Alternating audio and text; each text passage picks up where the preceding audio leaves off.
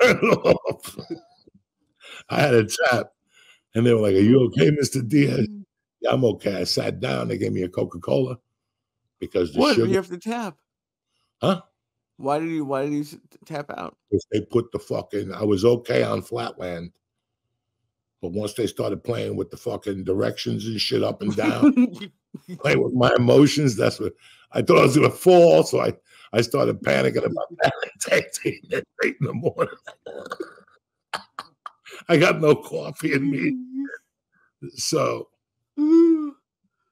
they sat me down. They gave me some Coke, and then they did something else. They did, I had to lay down and do pictures of my heart and shit. And they kicked me out of there. I went in at 8:30 and I walked out of there at 20 to 12. So I was straight as a dog, right? So I was like, damn, I didn't faint. But the next day I had PRP.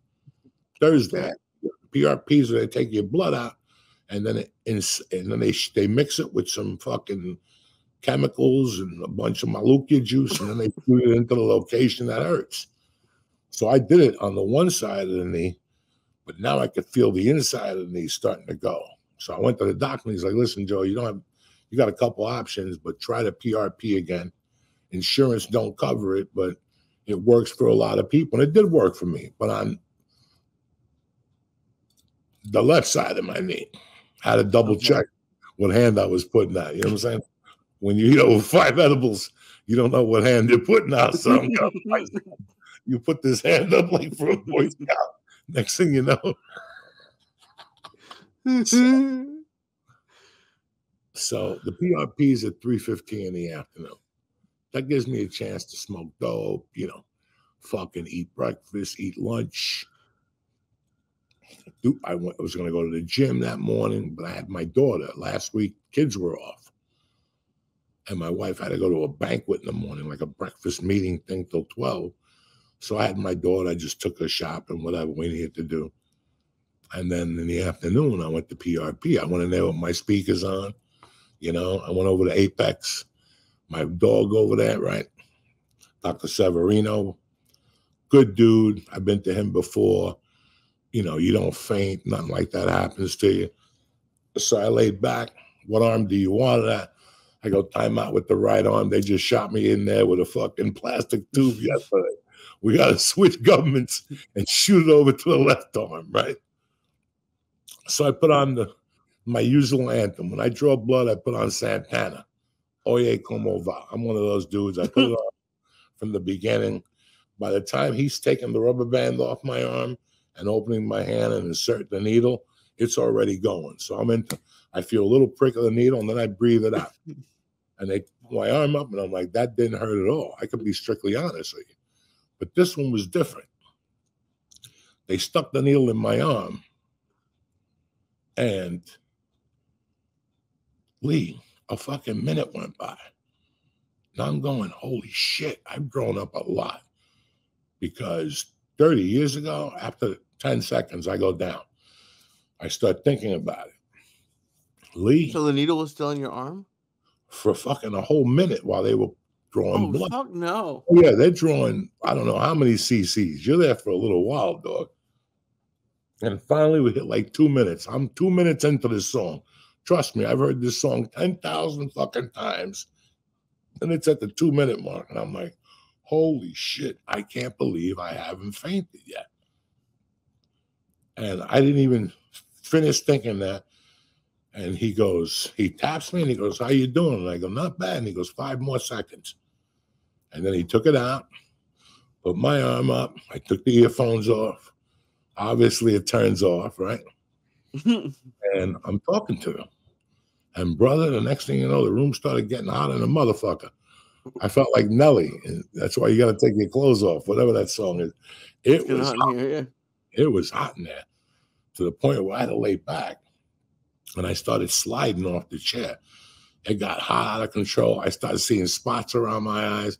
And then I said to him, Doc, can you bring a fucking ice pack for me? And he brought it immediately. And I could feel him put hard ice on my neck. And within fucking 30 seconds, it was water. Then he put one on my chest and one on my fucking head in the front. And all of them melted within fucking 30 seconds, dog. Hysterical. I drank Why a do you think you got so hot? Just from my, the my blood pressure dropped. and you got You know? hot. But dog, I made it without fainting. I made it without complaining. I grew up a lot. I'm 60. By this point, hopefully you can do something right. You know what I'm saying? So now I leave that joint. I'm not going to say the name of the restaurant. They're good people. I'm sitting here at home. I come home just to make sure I'm okay. My knee's fine. By the way, bro, that's the easiest procedure you'll ever do. Which is what? Which one? The one at Apex. This is The my stress second. test? Yeah. There's anybody who's been listening to me for a while, my dear friends, they all know I'm not comfortable around needles. There's something about fucking needles I just don't feel comfortable around. I drive myself down there, guys. You know, that's like me driving myself to get shot in my world. Okay. Me going to the doctor to put any type of needle in me. In my head, me driving myself to get in front of a fucking firing squad. Like I already go in there feeling fucking gloomy. My stomach hurts.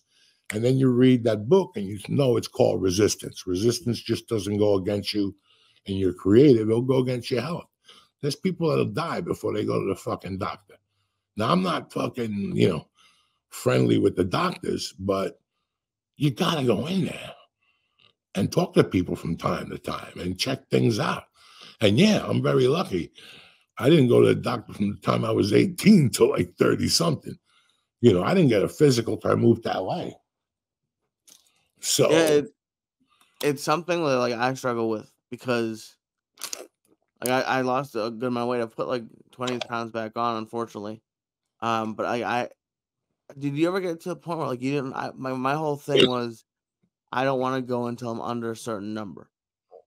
Like, do going, you have any like is that part of like did your weight go into you not want to go to the doctor? there was a point where, like most people, you're just embarrassed. Who wants to go in front of a doctor when the last time you went in there, you were 260 and now you're 315? And that happens a lot, Lee. And in that process, you get diabetes. You might get a blood clot in your leg. You might, so it's worth it. Like, I didn't go to the doctor for a long time, man. And knock on wood, I don't know.